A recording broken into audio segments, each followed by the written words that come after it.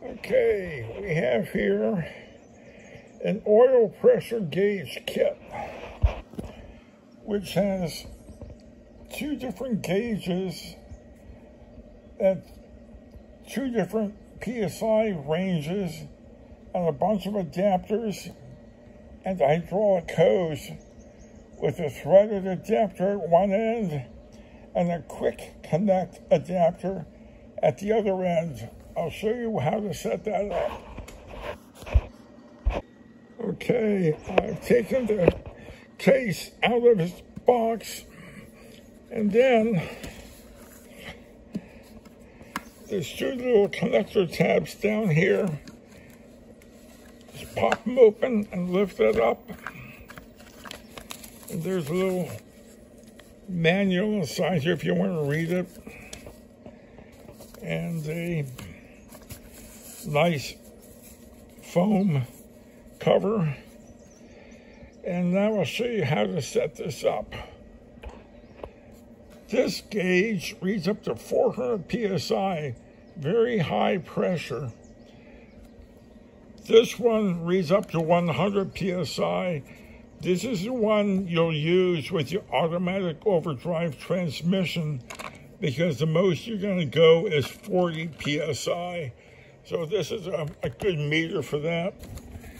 So the first thing I'll do is I'll take out the hydraulic hose. Okay, so here's a hydraulic hose out here. And the fittings you need to use will include this brass extension, which is double threaded at both ends. So we'll need that. We will need one of these two 90-degree adapters. And we will need this double female connector. So the idea is for this to be attached to the end of this hydraulic hose, but this end has to be extended by using this adapter and this extension pipe, where this end goes into the transmission test port. Okay, I've connected those three items: the 90-degree adapter, the double female connector, and the threaded double-ended pipe connector. Now, on the transmission, you take out the oil pressure port plug, which I'll identify in a photograph that will be part of this video. And you thread this into that port until the pipe thread is only somewhat tight. You don't have to make it very, very tight.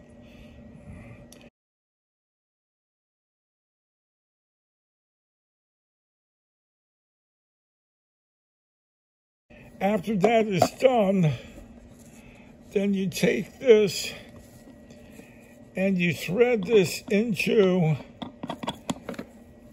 that end here.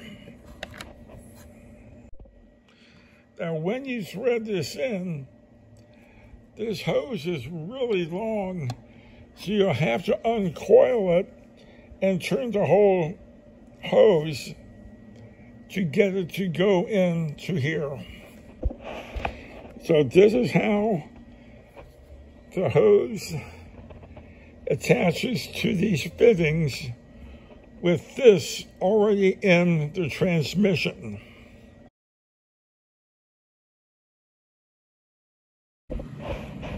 Once you have these connectors all screwed together and this is inside the transmission port, then you can take this gauge and connect this into the hose adapter.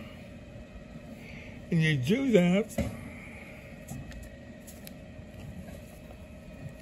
by pulling back on the release ring, and then you can put the gauge inside the adapter.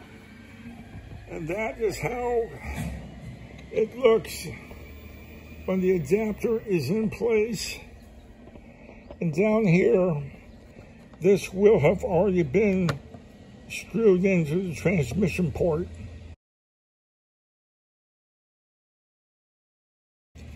To take the gauge off, you simply pull back on the ring, and then this will come apart. Very easy to use.